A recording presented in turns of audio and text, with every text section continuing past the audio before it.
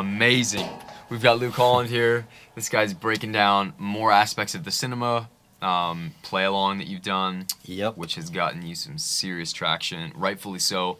We talked a lot over the last few days, or the last day, I guess, just about people that hate on stuff. And oh yeah. I'm sure people have hated on this, but there's a lot of people who love this, what you're about to demonstrate for us, which is your kind of like your own version of a blast beat, I guess. Exactly. It's just taking a rudiment, and rather than doing the proper way, which is having the dynamics to it, yeah, you just take all the ghost notes up to a 12-inch stroke, which makes it sound like a blast beat. It sounds like if you're 12-inch, you're thinking 90 degrees. I'm thinking 90 degrees, exactly. I try to get up to that, but it's so fast. It's digga like that. It's, you know, you get as high as you can to make it sound like it has a lot of volume.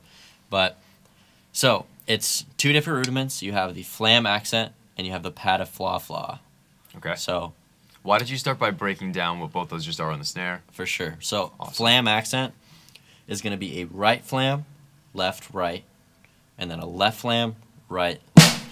So the proper way to do it dynamically is like this. Like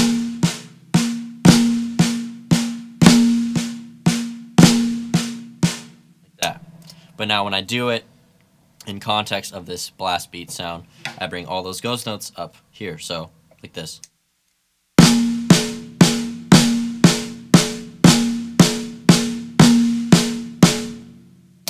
And when I'm doing that, every time I flam, I move that flam to a different symbol. So flam, flam, like that. So the reason you add in the Pataflafla at the end is the triplets. One, so it's like, it's in like the accent is in a triplet form. I guess you could say every 3 notes. 1, 2, 3, 4, 5. At the end, in order for it to make sense in the song, I had to cut it off short. Right. So I did a Pataflafla. It's the only thing that made sense. So a Pataflafla goes like this. Right flam, left, right, left flam.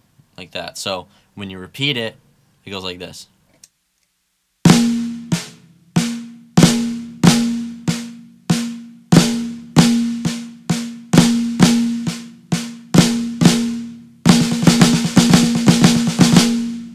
Like that. And now again, same thing. You bring all those notes up. It sounds like this. Like that. So, and again there, when you do the Pataflafla, da da da flam flam, you move. And that's probably the hardest part. It's pretty tough. And the entire time, every note you're doing, you are doing with your kick drum as well. So the whole time, the kick drum is doing like this. Like that. So, I'll play it just on the snare, and then, so maybe that way you can get used to doing that sequence of rudiments and stuff with the kicks. So it's like this.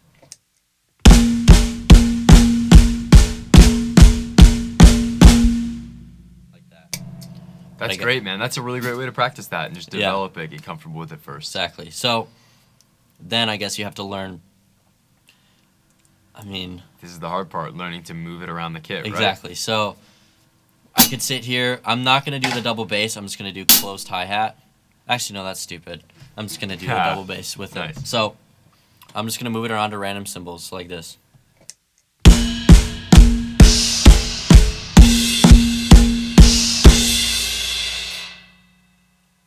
Yeah. That's great, man. Would you start by suggesting that if you're learning this for the first time, you practice just moving around the Flam Accent, just getting comfortable with that first? Yeah, definitely. Don't worry about the kick drum and just do that. It would definitely work. Thinking 12 the whole time. Everything's nice and loud. Yep, because otherwise it would be weird. Yeah. It wouldn't sound cool. It needs to be like very powerful and energetic sounding. Dude, that's the thing about this fill that blows my mind, and I think that the double bass really helps with that. Yeah, definitely. It really helps with the stabs. Exactly. But how powerful it feels. Like, even when you just played it off the top, it's like, man, it hits you. It's powerful, dude. It's a great idea. Yeah, it's, I don't know, I was just 17, and I feel like when I was that young, a lot of the creative juices were just constantly flowing, and I was just like, I just started dabbling with rudiments, and it was all just kind of coming out. Awesome, very fresh, you know, so. And now you're just an old man. Now I'm super old, you know, wife and kids. Yeah, right.